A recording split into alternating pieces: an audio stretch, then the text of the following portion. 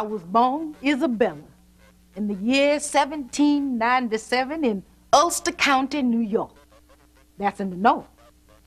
Yes, even in the north, there were slaves.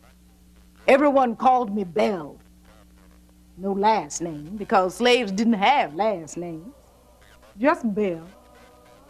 By the time I was 16, I had been bought and sold by 4 masters.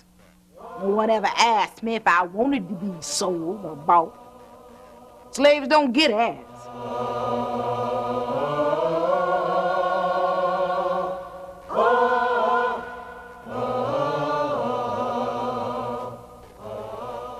For 17 years, Belle worked for the John J. Dumont family of New Paul's Landing, New York. Master Dumont married her to an old slave named Thomas, and together they had 5 children. Belle had worked hard for Master Dumont, and he promised he would set her free on July 4th, 1827. She was counting the days. But when the time came, he forgot his promise.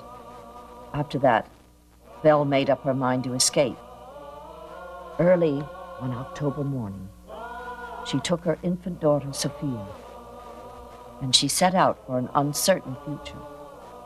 She was then 30 years old.